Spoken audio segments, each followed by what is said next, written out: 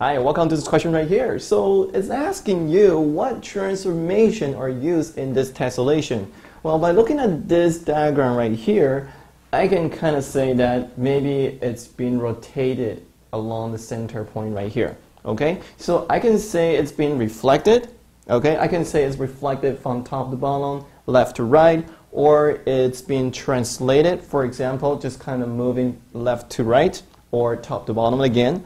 And I can also say it's been rotation, 90 degrees, 90 degrees, 90 degrees, and finally back again. So this one right here, the transformation that I use, if you picture this as one piece of the polygon here, or the figure, we can actually say that this figure right here is being reflected.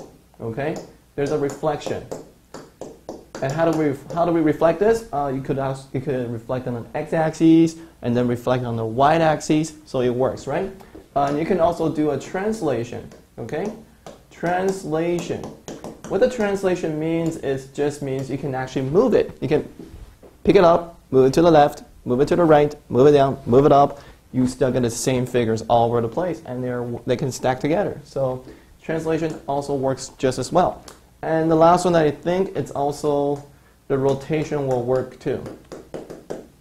See, what we can do is, again, we can use this as a vertice right here. And imagine if I can just rotate it 90 degrees this way, and then rotate again 90 degrees this way, and rotate 90 degrees, you get yourself the 4 exact same figures. Okay? So the rotation also works just as well as well. That's a lot of well right there. So my answer for this question, I have all 3 of them: reflection, translation, and rotation. Okay? Thanks for watching.